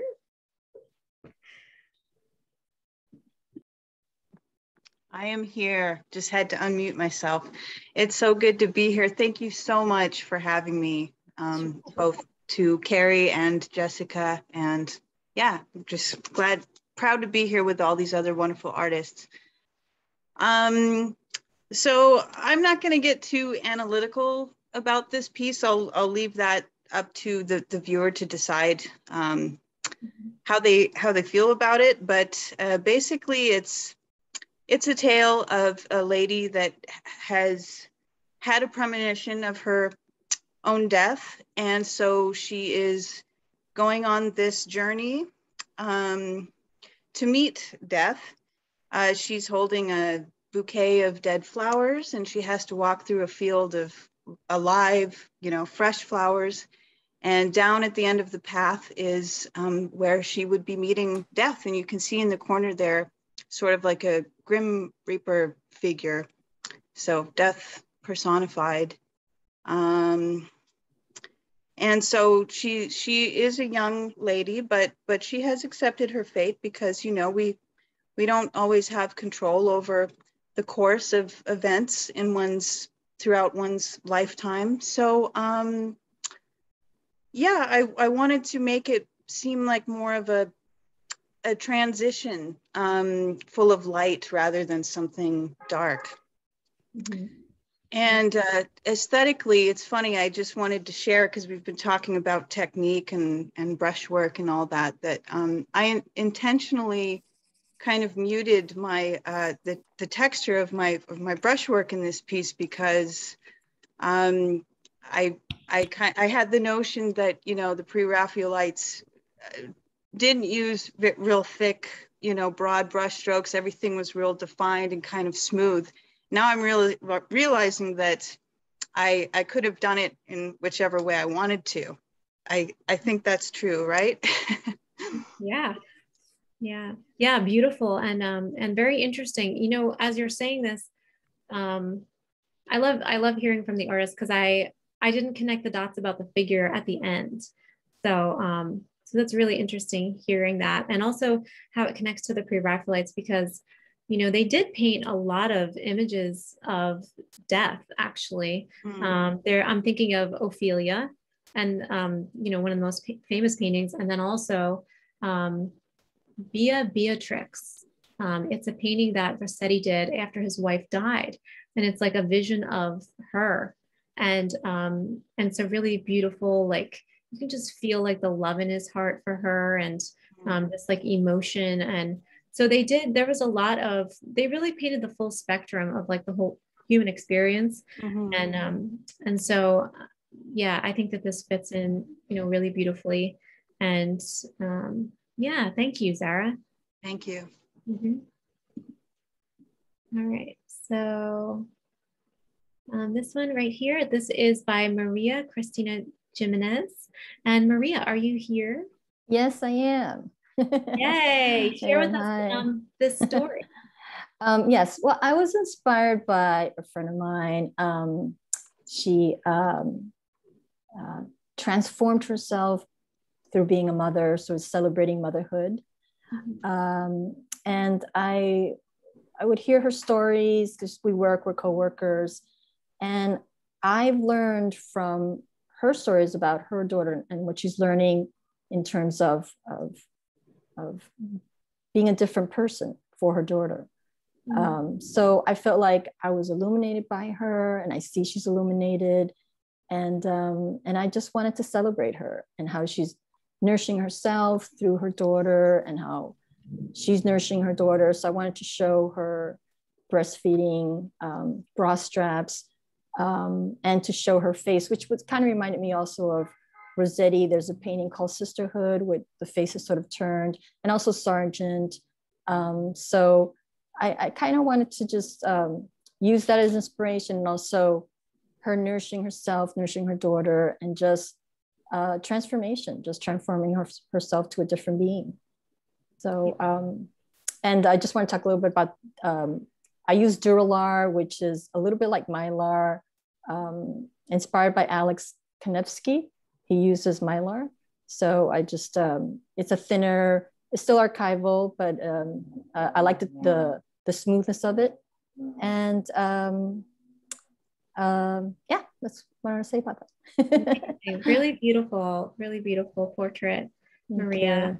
And yeah, I love it. And I was going to say, you talk about her being transformed through motherhood, and I've read several places that like psychologically and also physically, like we actually become a new person every 7 years. Like the body like totally reproduces all of its cells like every 7 years. Like there's no part of you that's like the same.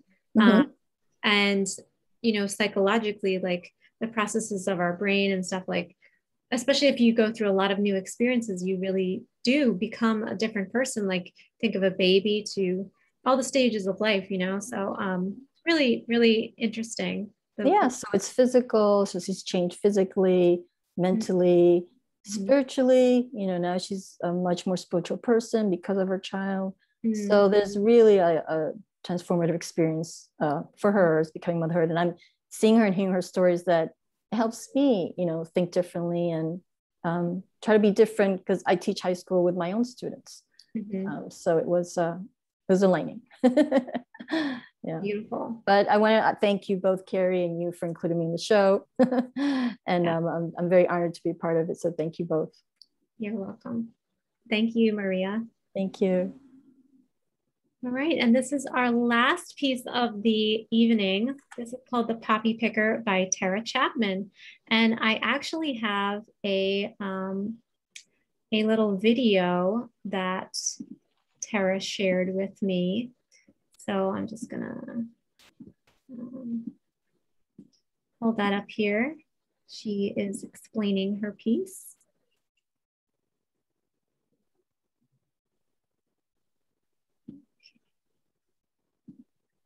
So let's stop this share. And then share her video. Okay. All right, so here is Tara. Hi, my name is Tara Chapman, and this is my piece, The Coffee Picker. And this particular piece was inspired by mostly dreams and dreaming. And also, one of my main themes of most of my pieces is my love of the Mediterranean, which especially this one has. It's based mostly off of Sicily, which is where my husband is from. So I spent a lot of time there, and I really love walking through the landscape, the colors of the sunset, lots of purples, lots of colors I really haven't seen very much before. And I've always found the history of especially the Southern Mediterranean to be very inspiring. And so especially the moment right before nighttime, right as the sun is setting, maybe it's just set, things like that. It's just really dreamy and romantic, and I find it very inspiring. And so this piece is a little bit of a representation of that. So I hope you enjoy, and I hope you enjoy the rest of the show. I know I have. All right, well, thanks for listening. Bye. Yay. So that was Tara's piece. And yeah, we're gonna go back to the show here. So that was the last piece, and just going out a little bit. Let's see here. Yeah. So that was the show, guys. That is the entire show, over 40 pieces. This is the virtual gallery. This is actually on the website, eracontemporary.com. So if you want to, you can actually click into this and zoom around, and like all of these are proportional to the scale of, the size of the pieces. So you can zoom in and see all the details, and, really zoom up close. So yeah, without, having to have me do it. So you can definitely interact with all of these pieces. And I just want to thank all of the artists so much for being a part of this. You guys are so inspiring. I feel very inspired right now. And I hope that you do feel inspired as well by each other. And just as a reminder, for anyone who's interested in purchasing any of these pieces, you can do so at eracontemporary.com. Just click the collect button at the top. Yeah, it's very obvious. It's right there. And you can check out all these pieces. They're all for sale. And tonight there is a special on them until midnight. So please take advantage of that if you're thinking of becoming a collector to any one of these fabulous pieces. I know, it's very different than, going to buy something at Target or something, where the artist never knows that, you are buying something. When you buy a piece of original art, you're buying it's a part of that person's life, really. And you really gain their spirit in your home when you take in that art. And so it's very special, absolutely very special. And so consider that if you're thinking of being a collector. You've heard from all the artists tonight, which makes it really special. So thank you guys so much. And Kerry, did you want to say anything before we close out the show? One or two quick thoughts. I just want to say I'm really proud of this show. Yeah, it's even better than I don't know what I was thinking when I went into it, but I'm very impressed. And the word that just came to my mind, I want to say, can we do this every week? Because it's like the word that's coming to my mind is sanctuary. It's like, when we go into our studios, it's like going into our sanctuaries, and that's kind of like what we're all sharing right now. It's like going to church. So, I think it definitely feeds, something in our spirits, something in our souls. So, yeah, good job. I think that collectively as a community, I think this is pretty top notch. Awesome. Thank you, Kerry. Sure. And I just have to also say something that's so funny that you say that word, because the next group show that I'm shooting for to be in spring is going to be called Her Sanctuary. I'm not even joking. So that's a perfect lead in. Yeah, the next show is going to be called Her Sanctuary. So yeah, thank you so much, Kerry. You were an amazing curator, and all of you guys are such amazing artists. And thank you so much to all the collectors who have, you know, basically they make it possible, right? So without collectors, who would we be making our art for? And not only collectors, but like museums and people who appreciate it. You know, our art is for the world. So thank you for everyone interested enough to sit through 2 hours of talking about art in detail. So thank you guys so much. And check us out at ericcontemporary.com. If you have any questions, you can shoot an email to the gallery, ericcontemporary@gmail.com. And yeah, and thank you guys. Have a wonderful, wonderful night. And I hope that this show has been illuminating to you, to your life. You've gotten some wonderful illuminations, not just for art, but also just for life in general. And have a wonderful evening, everyone. Thank you. Thank you. Bye. Thank you. Bye, everyone. Great job. Bye.